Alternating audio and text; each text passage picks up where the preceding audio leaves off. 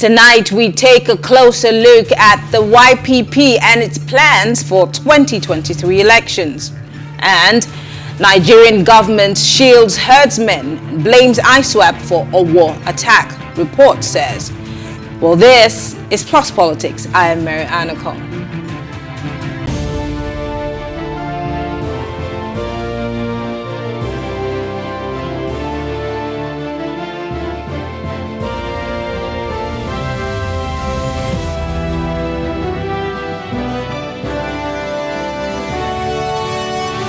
The Independent National Electoral Commission, INEC, earlier published the particulars of candidates nominated by the political parties for the 2023 general elections. This included the Ado-Ibrahim Abdulmalik, presidential candidate of the Young Progressives Party, YPP, and his running mate. The national chairman of the Young Progressive Party, Bishop Amakri, expressed satisfaction with the massive support the party enjoys, saying YPP candidates will deliver the dividends of democracy.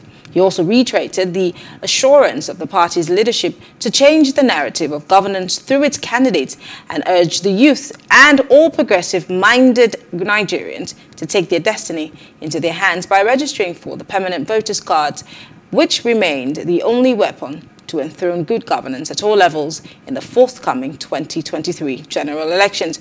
And joining us to discuss this tonight is the National Publicity Secretary of the Young Progressives Party, Comrade Egbeola Wale Martins. Thank you so much for joining us, Mr. Martins. Thanks for having me on your program this evening. All right. Thank you very much. All right, so let's talk about the party. Hopefully we will get to speak to your presidential candidate, but today we want to talk about the YPP. The YPP obviously is a party that was built to accommodate young people and their aspirations. But over the years, there seems to have been a lot of metamorphosis happening within the party, because as we see today, we have an Ado-Ibrahim as your presidential candidate. What has changed within the party from when it started until now? Yes, thank you very much. As it is with every movement, political party, in this case, the Young Progressives Party, we've evolved over time, right from when the party was registered 5 years ago, precisely 2017, June 7th. And ever since then, we've been waxing strong, and we've been able to penetrate all the states in Nigeria, cascading down to the local government, which at the initial was not the case. Over the 5 years, the YPP has been strengthened along that line. And I can tell you that one of the fundamental reasons why the YPP was bettered was on account of the fact that we felt there was a need for a paradigm shift. There was no, it will only be foolhardy for us to continue to do things the same way and expect a different result. What exactly have you changed that is going to get you? I'm so sorry. I'm so sorry. I thought you stopped talking. I was wondering, what exactly have you changed within the party to get you the kind of results that you're looking for in 2023? Because I'm guessing that what you want to do is win. Yes, definitely. Yes, a lot has changed over time. We are coming, our center and our pivot is on the strength of transformational leadership. We've seen over the time that the problem with Nigeria is not even with the rulers, but majorly with the kind of leaders that we have. So we've strengthened our leadership recruitment process, which helps us to throw qualitative leadership to Nigerians. In 2019, we did the same thing. We brought in a man with that caliber of Professor Kinsley Moghalu, who ran on our platform in 2019. And in 2023, we've moved a step higher by bringing somebody of Prince Malik Ado-Ibrahim with both national and international experience in diverse areas to be able to transform Nigeria as it is. His wealth of experience in the area of power is second to none. There's no presidential candidate as we speak, in other political parties that have got his own hands-on experience in the area of power, in the area of security. Those are his major strengths. And as we are today, if you can solve the problem of insecurity in Nigeria, if you can solve the problem of power in Nigeria, then you know that over 70% of our problems are solved. So in essence, we are building organic followership. We are also bringing to the table our expertise in terms of our ability to solve the myriad of challenges that is confronting the nation as it is. We are also ensuring that we are on the same page, with all Nigerians who have been battered over the years. In the last 23 years, it's been sadness, sorrow, and woes, high unemployment rate, the Human Development Index, which is a composite statistics for education, per capita income, and life expectancy, is getting worse by the day. All indicators, in terms of economic indicators, are at their lowest that we've never experienced before. And the PDP and APC have been there over time with empty promises, only for them to get there and begin to ask the question of what they actually promise. And we felt things cannot continue that way.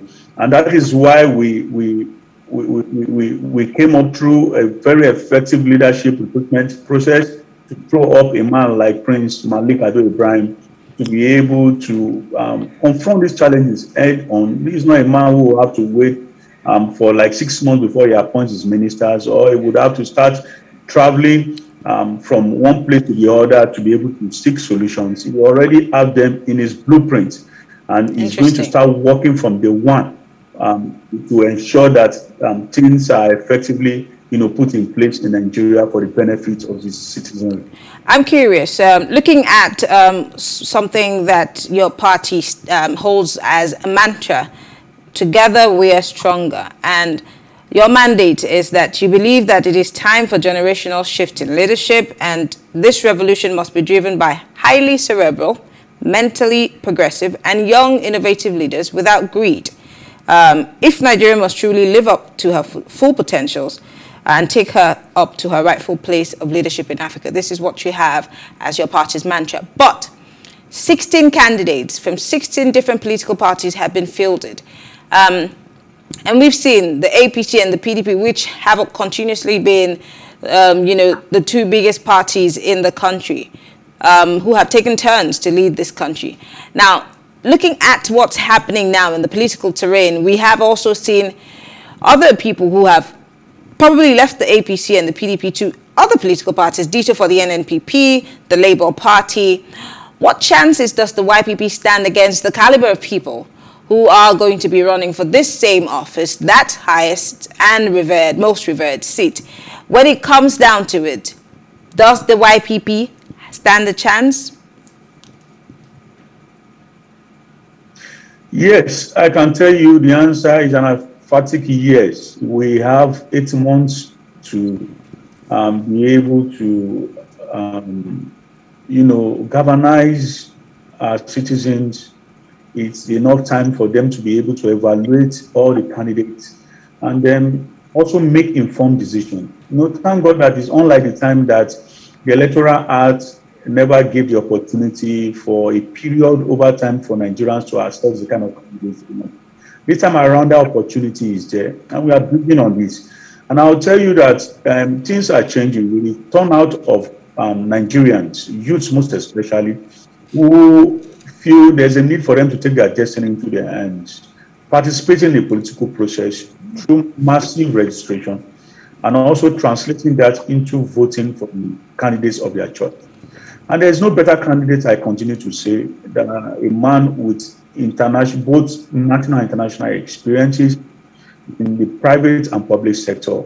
He is a man who has seen it all at that level and worked with the Under Secretary of the United Nations. And his global experience will bring global competitiveness in terms of our economy, businesses, and in all sphere of our development. And I'll tell you that in line with what you read concerning our vision, what we stand for, our mantra and our mandate, you see, the YPP is, our vision is to build an egalitarian society, that is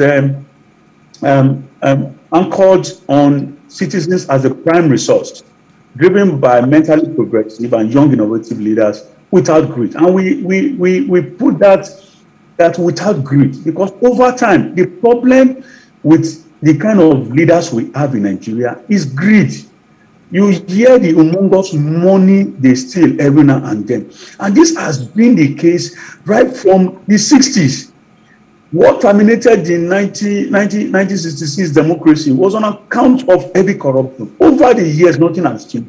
It's been corruption. Look at the Accountant General of the Federation, who was alleged to have stolen 80 billion naira. So many money missing. This money alone, if put together and if the loopholes in terms of corruption is plugged, is enough to solve many challenges in this nation.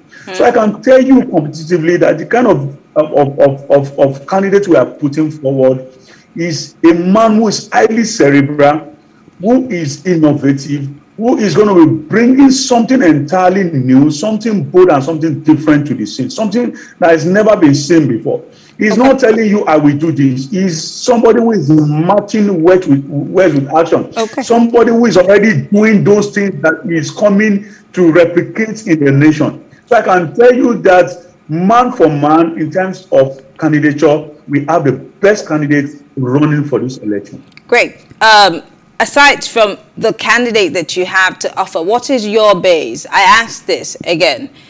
The YPP at the beginning was, even the name says it's for young progressives.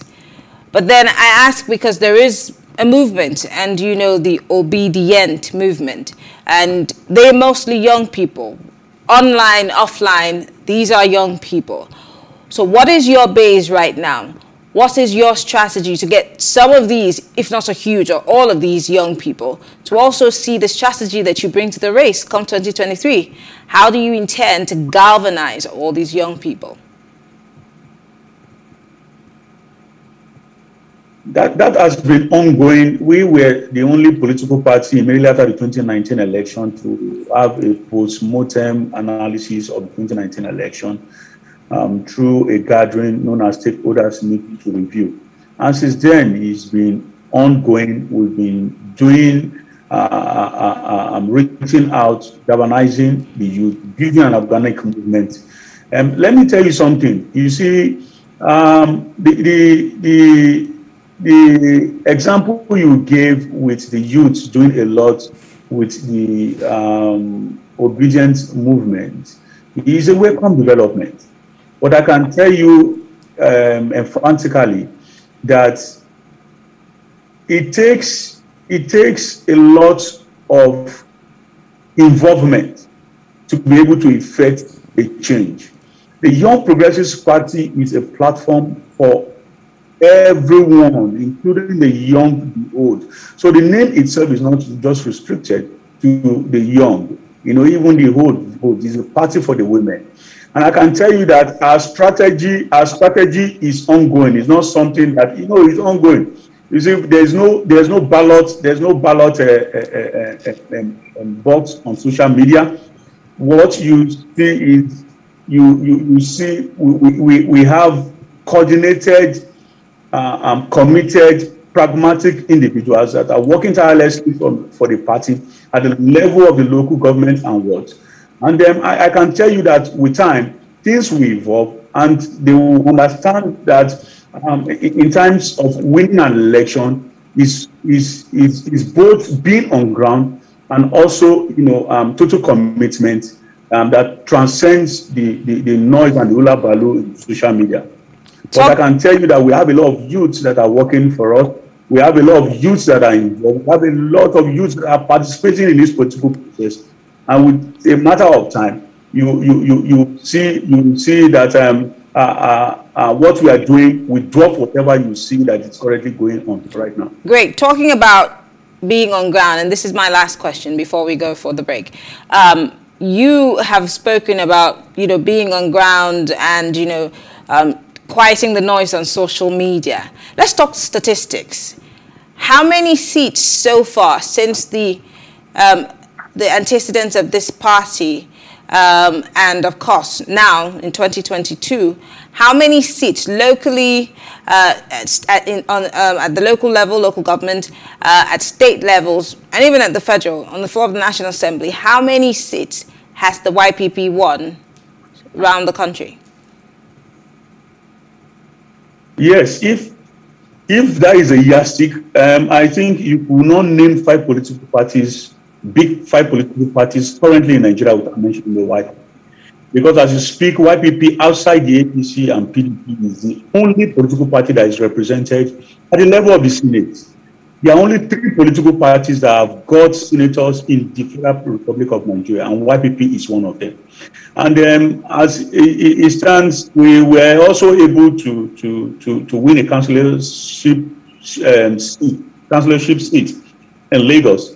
Through the normal maneuvering of the APC, our candidate was strengthened, and somehow we ended up having a situation where he was forced against his wish to decamp to the ruling party. But that, as it may, YPP is only 5 years old as I've... Mr. Martins, are you there?